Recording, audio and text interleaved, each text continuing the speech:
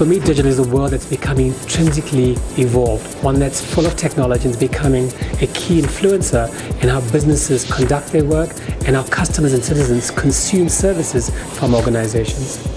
We talk about the processes, we talk about the technologies that we need to address now and our customers, but I think you've got to start with your own staff. You've got to start with the culture first. Culture is everything. If we look at what the Googles and Facebooks focus on intensely, is the culture that they offer their teams. So the first tip is start with your staff, start with culture. Use the people with a deep knowledge in your companies and use their skills to process automate to a world of digital engagement, digital enforcement of your process, delivery, distribution, sales and product strategies of your organization. When we speak about the new world of work, what we're talking about is the new way, not only how we work, but also the structure of organizations, how we hire, and everything that's contained in between.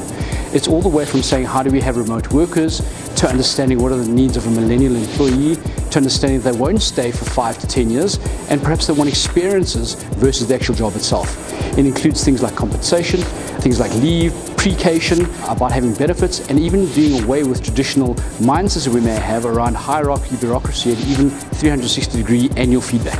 I think it used to be something at the sideline which was done by marketers or separate business unit, but I think digital has become mainstream and organizations need to embrace it in a different form and fashion, which means it needs to be fully integrated. It's not something standalone and it needs CEO or MD buy-in for it to succeed. Well, it's quite daunting for any CEO to be involved in digital strategy, but you're fundamental as the CEO in the digital strategy. But just like any other strategy, in McDonald's we only have one strategy, and that's a business strategy.